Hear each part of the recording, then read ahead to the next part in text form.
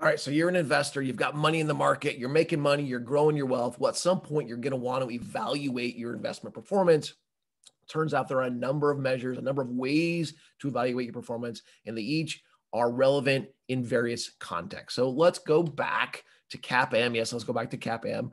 I did a number of videos on CAPM. You can check out those videos if you follow these links here. But in these videos, I mentioned the Sharpe ratio. A viewer came back and said, hey, Brian, you really should do a video about the Sharpe ratio. Help us understand that Sharpe ratio better. Well, I'm going to do one better. I'm going to talk about a number of different performance measures. Let's go ahead and start with the Sharpe ratio. Here we're taking our portfolio return minus the risk-free rate and dividing by standard deviation. So this is kind of a measure of portfolio diversification. It's related to the capital market line. I have a video on the capital market line. Check it out by following that link right there.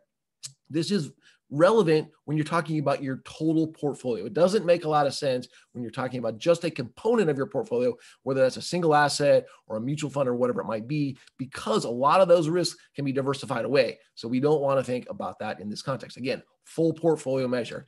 In contrast, we have the Treynor measure. So again, we're talking about return here minus the risk-free rate, but instead of dividing by standard deviation, we're going to divide by beta. In this case, all we care about is systematic risk.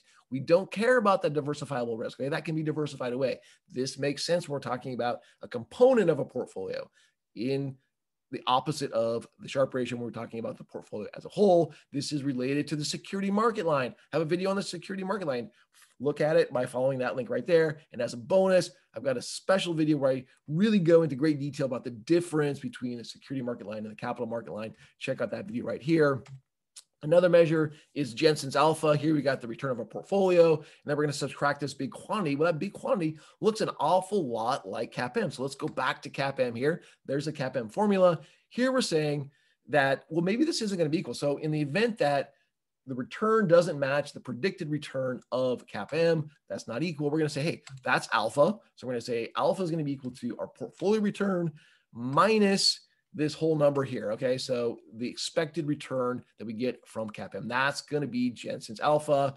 It's related to Treynor in that we're using beta, again, not a standard deviation here. Final measure here is going to be the Sortino ratio. Here we're saying, look, things aren't always good and things aren't always bad, but when you think about risk, it is that way, right? So positive returns and negative returns are risk. It's volatility, right?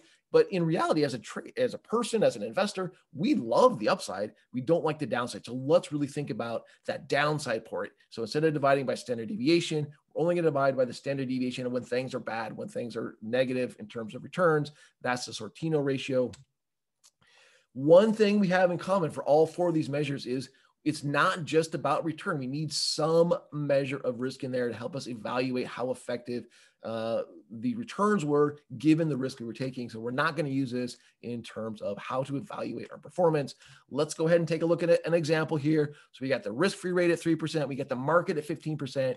Stop this video if you need to, but here's a bunch of numbers. So we have 4 different managers or 4 different investors. If we go just by that return, which we're saying is not a good way to do it, Manager A, clearly the better manager, has the highest return of all of these.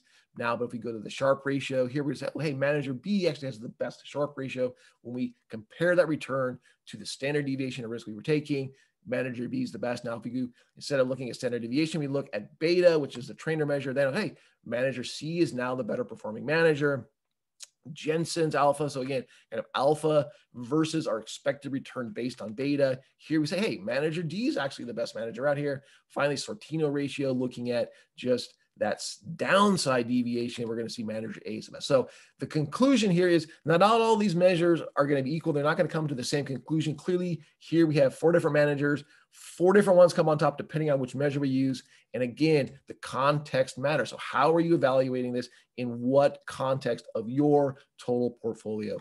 Thanks so much for listening. Happy trading out there. I hope you enjoyed that. I'm Brian Kozlowski.